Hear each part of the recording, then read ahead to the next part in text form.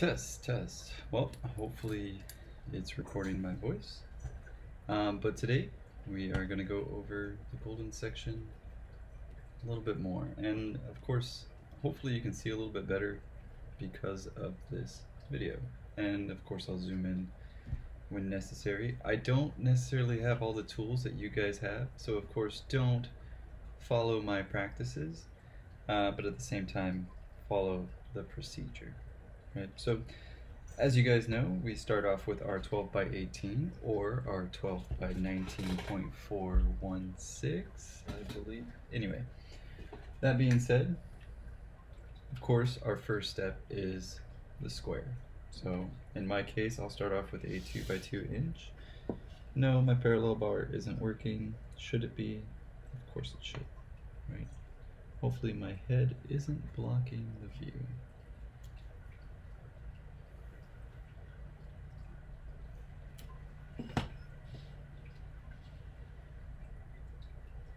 Start with a 2 by 2 inch. I already have a compass, so I'll show you to do it without a compass anyway. It looks a little light, but I suppose you can see it. Again, they should be construction lines anyway. And in my case, I'm going to take it all the way across. Maybe my parallel bar is working. Great. That's about right.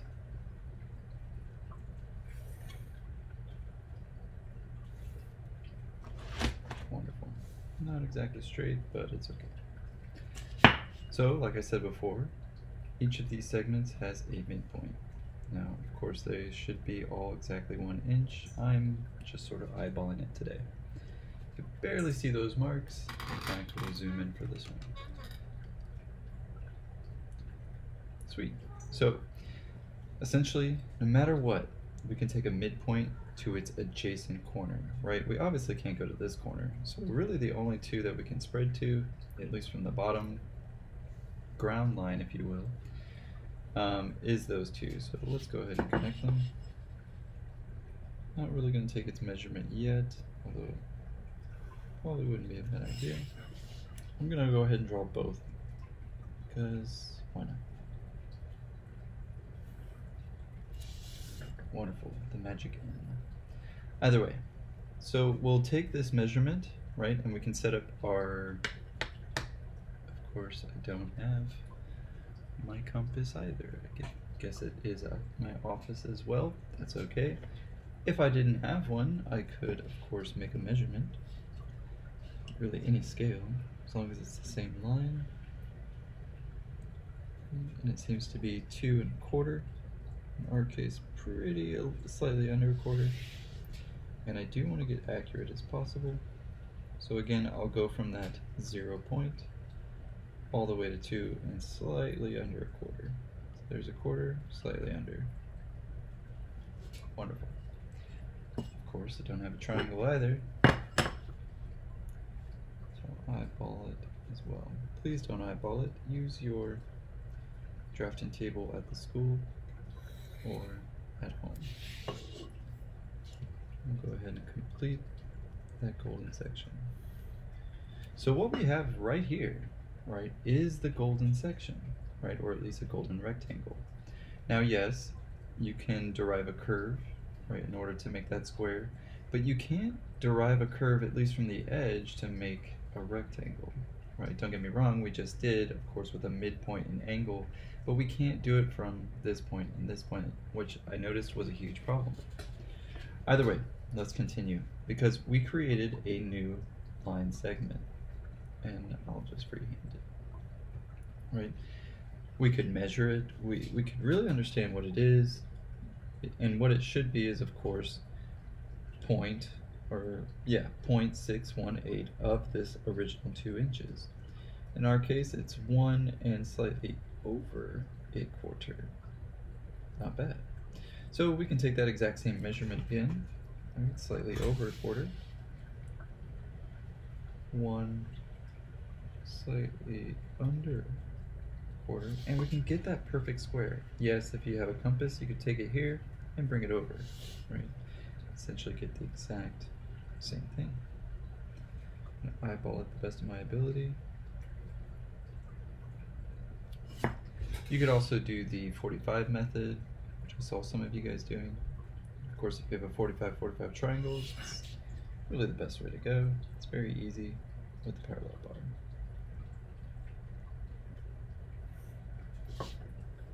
Pretty close, and at least gives us the true midpoints of this next square. Why didn't I put it here from the original line? Because that wouldn't be the midpoint, right?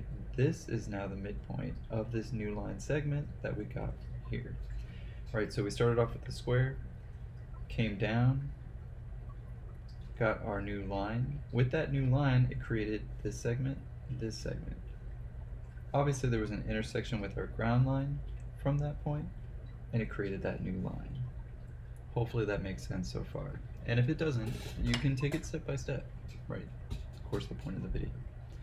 Either way, we'll always end up with another square and a rectangle. This rectangle happens to be, oddly enough, if I were to pinch and sort of expand it, right, it would expand the exact same rate as the original rectangle. And of course, that's what makes it so special. That being said, we can still continue because a new line was made again. That new segment, right, from this original square. Now, with this segment, I could take my compass and bring it down, right, get a whole new square. I could eyeball it, but in my case, I don't want to eyeball it. I want to do it as perfect as possible for you guys. So it's about 3/4 of an inch. Let's take that, let's line that up. 3/4 of an inch. Again, just taking that same segment that I just made and making another perfect square. When in doubt, find a square. If you can't find a square, when in doubt, find the next segment you created and go from there. Great. Again, another square and another rectangle. Yes, it's rotated now, but it relates to this one and now the whole again. Even this one, right? They all will create the exact same ratios, which is the point, right? Let's go this way now. So if I remember correctly, I think it was over. Yep, 2 and slightly, man, it really is a quarter. 2 and a quarter. Again, I'm taking my center point, reaching my end. It is the exact same thing as drawing that curve, right? Just in a different way. Of course, that'll make an equilateral triangle too. Either way, we have this new dimension, right? Because it hit that ground line, right? It intersected at this point right here, and here, right? So we'll take that. Well, in your case, it'll be a triangle, and I'll take that all the way. And I'll take this one now all the way because now I can make some sense of it. So some of you guys, I was saying, you know, just go for it. If you have a line, make it into a line. It can be confusing, right? So as you can see, I'm kind of really going step by step, trying to be a little creative about it, right? So we took it this way a little bit. Now I'm gonna go this way and I'm gonna go bigger. Why not? So took it down, we have our new length. It's kind of nice is I do have the previous mirrored image, right? I do essentially have something to work with, but in my case, I'm gonna go bigger. So that new length that was created, this guy right here, can be combined with that original length, right? And that could be our new line, right? For instance, if I needed to make a square out of this line, I really wouldn't go that way because I'd run right off the page, right? And really, you know, I could go this way, but then I'd have to move the camera.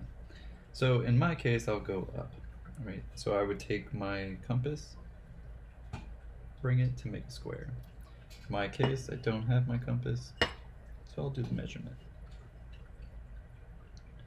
Looks about, dang, a lot of quarters going on, 3 1/4. It's probably not a quarter. Small disclaimer. Ooh, there goes my pencil. Good thing it's a construction line. but I have no reason. Let's try that again. This is why that cork ruler goes far. A little bit better. So we have our new, at least half of our square. Obviously we have to complete it. Just wait until you try and do this to a hexagon. Not that we're going to do it in this class, but if you wanted to, you could. Same rules apply in geometry. Right? All those darn proofs we learned in 10th grade.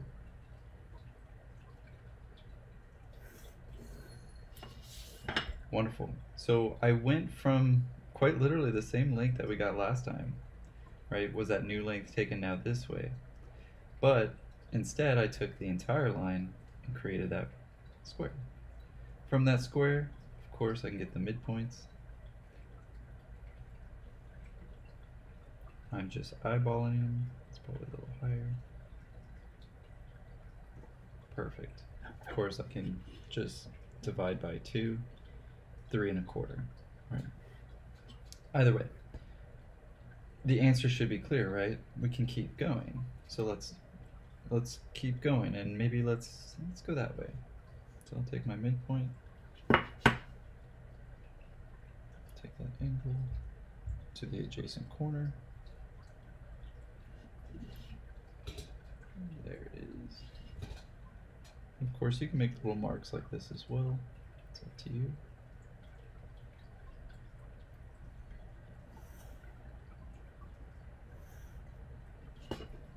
Not bad. So this is where I take my compass, right? Bring it on down. Hopefully you guys can see that. So yeah, I'm going this way, taking this guy and bringing it on down. So in my case, let's see how long that line is. Of course, if you have a compass, it's much easier. 1, 2, 3, and slightly over a half.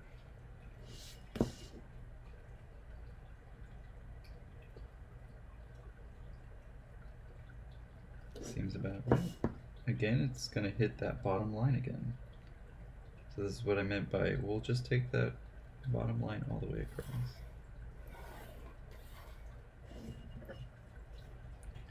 Couple things, right? So we took that one across. We have our new golden section, or golden rectangle. Make sure those are parallel. In your case, this will be much easier. Just roll that triangle right across. And we can begin to connect the dots ourselves. You'll notice that I went a little over, and that's kind of just to remind me to, of course, take the lines all the way across. So we got a new line there. Again, a new segment here. We can take it down. That's about, if I had to guess, there. Again, just taking that square. The reason I chose that square instead of this square is because we already made that square. So figured why not make it this way now, right? Being a little bit more creative. So let's take those lines across and, well, I guess let's continue with the boxes, then take all the lines out. So let's see, what else? Go take the midpoint here. Take that midpoint. That's about where the midpoint is. Again, do your due diligence and measure it accurately. Right. Essentially, I'm taking this one now to get that golden ratio.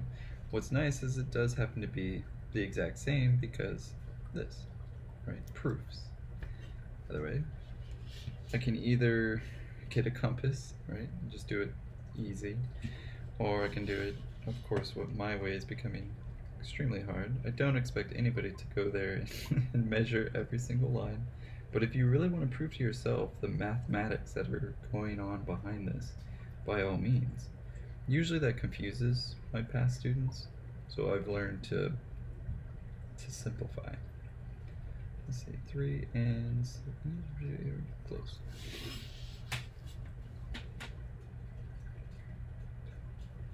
3 and close. I could also just measure this length. It is going to be the same. That is where we concluded. Again, that would be as if I took that compass.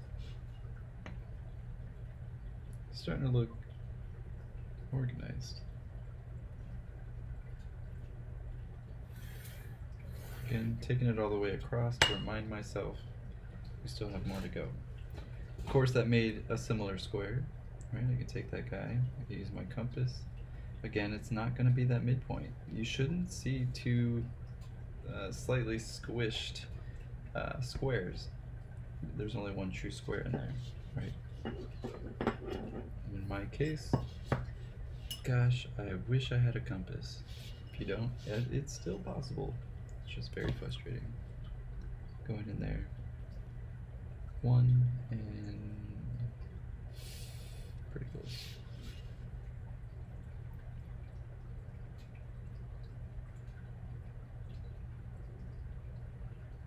There it was.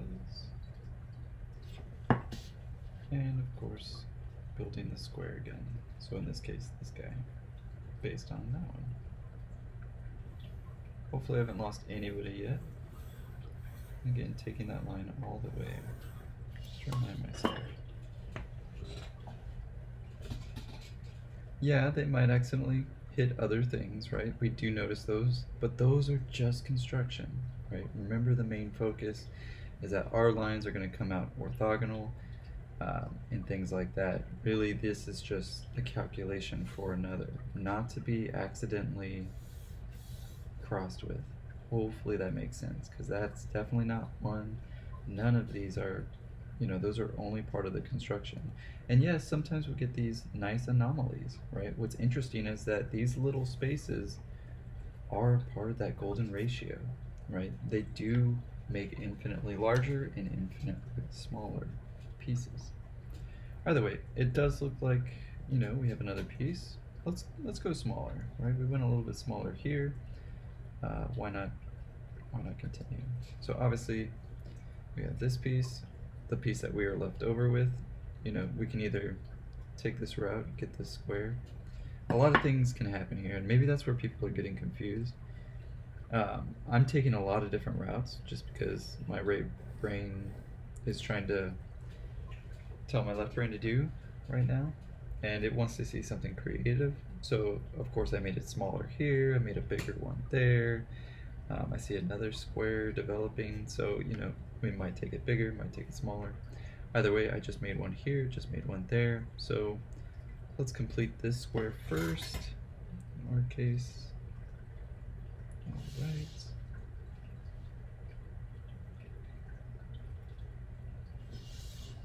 Seems about good. Sometimes I honestly just eyeball it. You start to realize what a square is and isn't. The little nuance of sort of the optical illusion that's involved. It will always look slightly taller for some reason. I don't know, maybe it's just me. But the ones that line up might as well, right? And you can notice those lineups too when we extend these lines a little bit. We start to go, oh, well, maybe there's some space in there, right? Either way, coming across nicely. It should look somewhat, you know, obviously if you do this many different bigs and smalls, you're going to get a bit more random results, right? Not that you can really produce random, but somewhat more creative. Either way, it looks like this square wants to be answered, and I bet you it's that same line, because of course the squares are similar but quite different. I actually kind of forgot what this line was.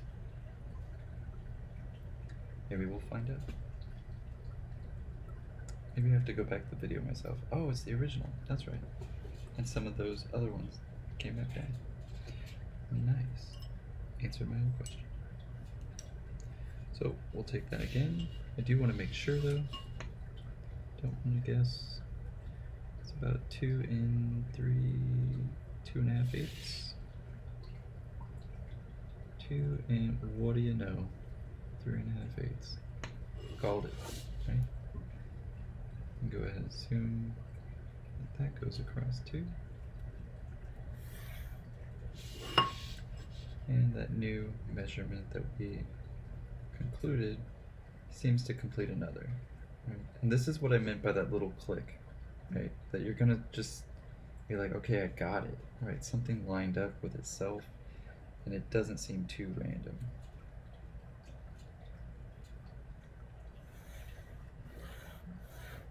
It really helps to have that triangle, by the way. By the way, that was just in the creation of this, right? That was me taking my compass, bringing it over here.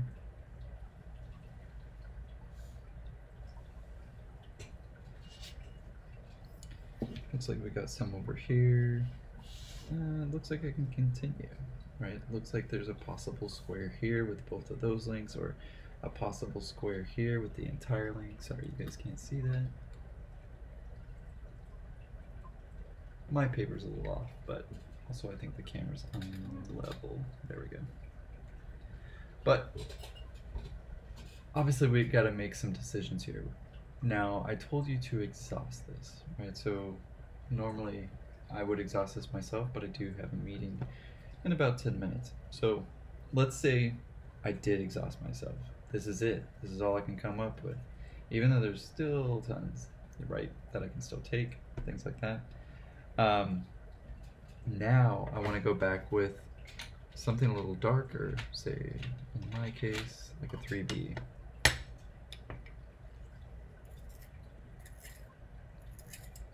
And like I was saying before, this will be our construction base, but essentially what we really want is, of course, straight lines. Let's get that just right. And of course take them all the way across the page. A little bit darker, a little bit easier to see. Gosh, it would really have helped to have that triangle. Don't try this at home. At least the way that I'm doing it.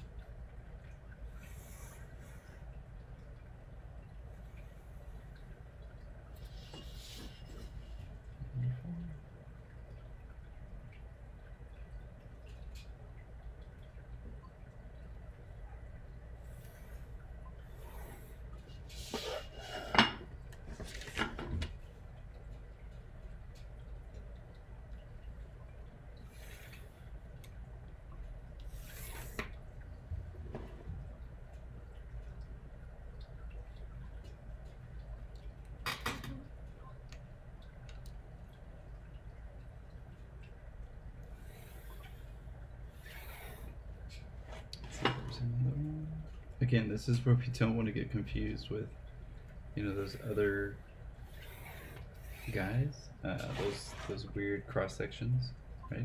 Again, now you can kind of see it, right? You can definitely see the darker line versus those construction lines. That is definitely the point. So take only the ones that, of course, apply to the golden ratio.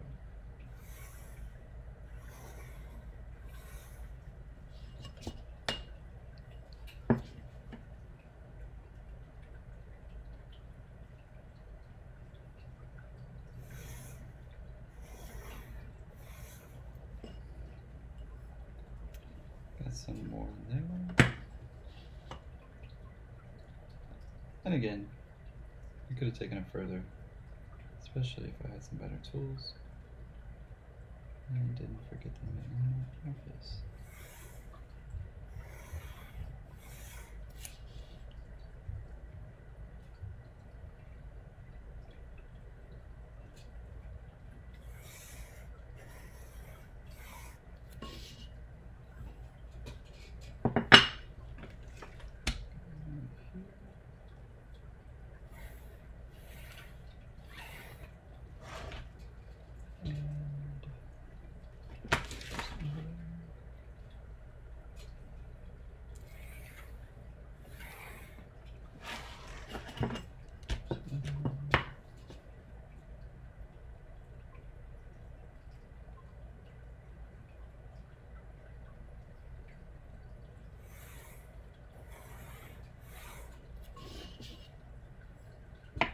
Did we get them all? Looks like I forgot one.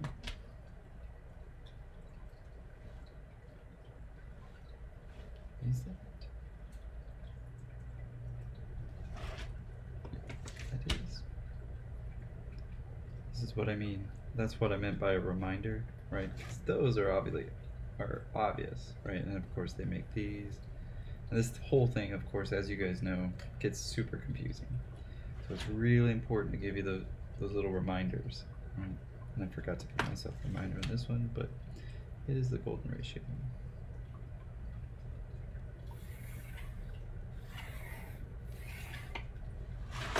So, for the most part, I didn't do so well in obviously exhausting, right? But hopefully this helps immensely, right? At least some tips and tricks, drafting wise, to create this. Now, naturally, I'll talk about this on Friday, but the next part of our assignment is we're essentially going to take a smaller square, not this small, of course, actually 10 by 10, and essentially what we'll do is we'll move it around, right? And we'll start to either line up the frame or not line up the frame, right? But essentially what we want to get is some new lines for our composition. In fact, if you look outside of the hallway and look at Professor Bohuslav's class, you'll see a similar grid.